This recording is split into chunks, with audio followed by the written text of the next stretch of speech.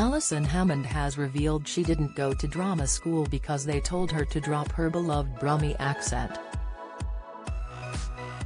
The TV presenter said a staff member at the school told her she would need to lose her Birmingham twang and learn to speak in a standard English voice instead. Hammond, 48, said, "I applied for ALRA, the Academy of Live and Recorded Arts.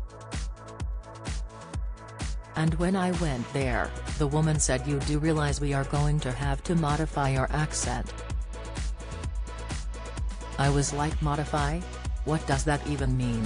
They said because you've got a really Brummie accent so we will have to modify it.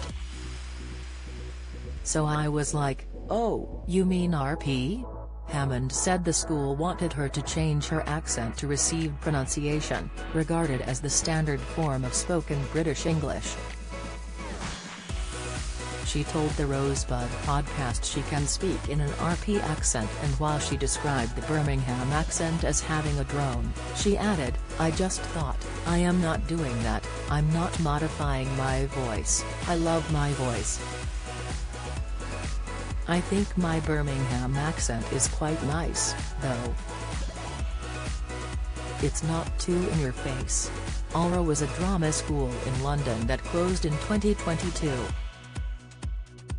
Hammond has gone on to huge success after appearing in Big Brother in 2002. Later this month she will begin co-hosting the Great British Bake Off on Channel 4, after Matt Lucas left. She was nominated for the TV Presenter Prize at the National TV Awards this week but lost out to Anton Deck.